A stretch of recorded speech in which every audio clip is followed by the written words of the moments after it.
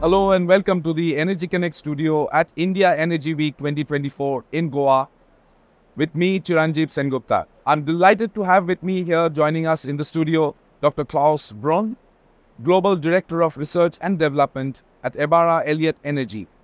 Thank you so much, Dr. Klaus, for joining us today. Thank you for having me. I appreciate it. And just to start off, could you give us a concept of what is behind Ebara Elliott Energy's rebranding? Well, that's an interesting question. The world of energy is changing. It's changing very rapidly. We're moving from a hydrocarbon society with oil and gas toward a sustainability kind of energy world. The entire energy stream is changing. So we as a company, and that is Ebara Elliott Energy Company, we obviously have to change with that. Ebara and Elliott, each one of them, have served the energy industry for each about 100 years. And obviously we want to continue to serve the energy industry. So we have to change. So there's really three things that are happening right now. One of them is very visible. The other two are not quite so visible. One is the restructuring of the company. As I mentioned, Elliott and Ebara, we've been in this industry for about 100 years. We've been under the same governance, the same company for about the last 20 years. Now we need to change, and we need to be organizationally more dynamic to be able to transition towards this new energy world. And so we have basically reorganized ourselves within Ebara and Elliott so that all energy pertaining businesses all are integrated into one business so that we can do a better job of following this change in the energy world. The other change that's probably less visible is we've formed internally a energy sustainability organization. That energy sustainability organization is an internal and external organization to make sure that we understand what needs to be done from a market, customer, and service perspective to be able to implement all the actions necessary to become an energy sustainability company, not just an energy supporting company.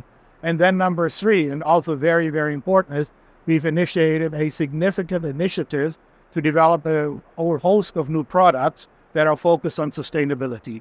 So we've been traditionally focused on oil and gas, conventional energy transition products, ethylene, polyethylene, olefins, and so on. And now our focus needs to shift toward decarbonization, being hydrogen, carbon dioxide, and so on. So we started an initiative to develop a new family of products for all of these markets, including hydrogen, CO2, etc. So those are the three steps to change the company to really transition itself from traditional markets toward what's happening in the world of energy. Circling back to energy sustainability, which you said is one of the core competencies of the rebranded Ebara Elliott Energy, how are you using that and your technologies of the future to help companies achieve low emissions? Yeah, that's really an interesting question also because it really has two answers. The first answer is our traditional conventional products, right? We've been serving the oil and gas industry for 70, 80 years, maybe longer, both on the Ebara and the Elliott side and now on the integrated side. That has to continue because that industry isn't going away, right? So we need to continue supporting that industry, but the big difference there comes in with making our products more efficient. How do you make the output of emissions lower, CO2 emissions lower by making your product more efficient? So that's the first answer to the question. The second answer is actually more interesting. When you look at the world of energy, you have energy producers and you have energy consumers, right? But the producers and the consumers, they're generally not geographically at the same place. So you produce your energy somewhere, you got to get it from point A to point B. And what do you have to do that? You need compressors and pumps. You transport your energy through a pipeline, you transport your energy by ship, by barge, marine transportation. Interestingly, most people think of when energy transport is talked about, they think about electric power lines, right? High voltage lines. Well, actually, something like 80 to 90% of the world's energy is transported in the form of a fluid, either gas or the liquid. And what do you do with a gas or a liquid when you want to transport it? You need a pump or you need a compressor. And that's where we come in. That's our product line. We're a turbo machinery manufacturer. We manufacture compressors, pumps, turbines, expanders, and so on. All of these products are needed to get energy from point A to point B. So kind of to summarize my two answers, there's really an A, which is the conversion of energy, where we've been working on forever. We've been working in ethylene, polyethylene, refineries with products, compressors, turbines, expanders, and so on. And now we're seeing this transition where you need to focus on hydrogen transportation for getting hydrogen from point A to point B. But you also need to transport carbon dioxide, because if you want to decarbonize your fossil energy, most of the energy in the world is still fossil, you need to transport then your CO2 from wherever you're producing it to where you're going to sequester it. All of that requires pumps and turbines, and that's where our product development comes in. It's really interesting to see how Ebara Elliott Energy is getting ready for the future, and how you're also catering to a whole sort of industries across the spectrum. And rotating equipment is one of your niche and one of the dominant areas where you prosper. Can you tell us what other technologies are in the pipeline? Yeah, there's obviously, and I mentioned this earlier, there is a significant product development initiative going on to be able to better support the sustainable energy industry. So products for decarbonization. You need to have compressors to transport carbon dioxide into wherever you're going to sequester it in a geological formation. You need to have compressors or pumps to transport hydrogen. Hydrogen can be transported as a gas or can be transported as a liquid. So over the last couple of years, we released a couple of products. We've basically started a major initiative toward the sustainability about 4 or 5 years ago, with the first couple of products coming out about 1.5 to 2 years ago. So we released our FlexUp compressor, which is focused on the hydrogen market. This is actually a very neat, novel compressor idea that takes a proven concept of compression, rearranges it, and makes it much more cost-effective, more viable, and also more easy to operate for operators for hydrogen transport. Similarly, we've come out with our CO2-phase product over the last 2 years for carbon dioxide transport. We released a liquid hydrogen pump on the Ebara side of our business last year. There are several new product families that are being under development. Obviously, I cannot really talk about products that have yet to be released, but these are exciting technologies.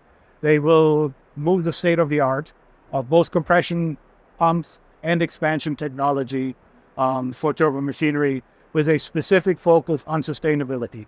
But I do want to also emphasize, though, is we are not neglecting our traditional customers. As I mentioned before, we need to continue to improve the performance of machinery that is currently installed in the fossil energy industry. That industry isn't going away. Most of the world's energy is still fossil energy and will be for the foreseeable future. So if we want to address the greenhouse gas problem, we cannot just look at hydrogen and CO2 for the future. We need to also look at what are we doing right now and how can we upgrade and improve our current facility to be more efficient, to produce less carbon dioxide. And so we're continuously improving our pumps, compressors, expanders for our current customers in the oil and gas industry to also reduce emissions. Right. And no conversation about the future of energy can be complete without talking about AI and digitalization. How do you feel that AI and digitalization have impacted the industry, and where are you with that at Ebara Elliott Energy? Well, the terms digitalization and AI have been used, abused, and misabused over the last 2 years. We look at digitalization and AI and digital twins and all the wonderful terms that go along with that as tools that are part of our product, right? So digitalization, new control system, new digital twins, artificial intelligence, all need to be part of your current product offer. They're not freestanding product. So let's say we are a turbo machinery developer. So we have control system, we have instrumentation, we have measurement, we have monitoring. All of that is instrumentation, digitalization, and requires advanced technologies such as digitization. Now, we've just released last year our Genesis control system. That is a state-of-the-art product. It comes with a digital twin for performance of compressors. That also comes with some very, very advanced vibration diagnostic technology. It comes with very nice, user-friendly remote monitoring technology. We're currently developing advanced digital twins that are going to be integrated into this Genesis control system for steam turbines, for pumps, for expanders, and also for our cryodynamic pump line. So all of these digital twins are going to be integrated into those control systems. What a digital twin does, it helps you improve to monitor and diagnose your equipment. It tells you if something's going wrong, if you're losing efficiency, if you're losing performance. And that's really the end goal of all digitalization. It's not something by its own. It is technology that helps our operators to run their machinery more efficiently, more effectively, over a wider operating range, be more user-friendly, just helps them to operate our machinery and makes it cheaper and better for them. And so that's our focus in all of our digitalization efforts. There's many other initiatives within Ebara Elliott going on currently on the digitalization, fleet monitoring, more advanced AI technology for digital monitoring, prediction of what our equipment is going to do over the long term, maintenance based on diagnostic rather than on hourly operation. All of these technologies are currently being implemented. Some of them are already implemented. But the main point of it is we develop fairly advanced digital tools for our turbo machinery with an emphasis on it has to support our turbo machinery. It's not just a toy to play with. Right. Finally, we are here in Goa for India Energy Week 2024, back in its second edition, and surrounded by a galaxy of exhibitors and conferences. What are your thoughts? Oh, it's a great conference. It's really moved from what used to be more of a regional kind of thing to, I would call it a global event now, because you have not just Indian operators and manufacturers and vendors here, but you have everybody, and I wouldn't even say Asian, but you have the entire world now coming to India to show their products, so interaction, networking. So it's a great event for networking. It's a great event to see what we're doing, what our competitors are doing. We're advertising, obviously, what we're doing. It's also a great opportunity for us to meet with our Indian customers in a very informal, friendly, and open setting. Oh yeah, it's a great conference for us. We're looking forward to continuing participating in India Energy Week in the future. Right. Dr. Klaus, thank you so much for your fascinating insights. It's a pleasure talking to you, and thank you for coming and joining us here in the studio. Absolutely, my pleasure, and I appreciate you having me. Thank you. Thank you. And we will be back with more videos and studio interviews from India Energy Week in Goa. Until then, goodbye.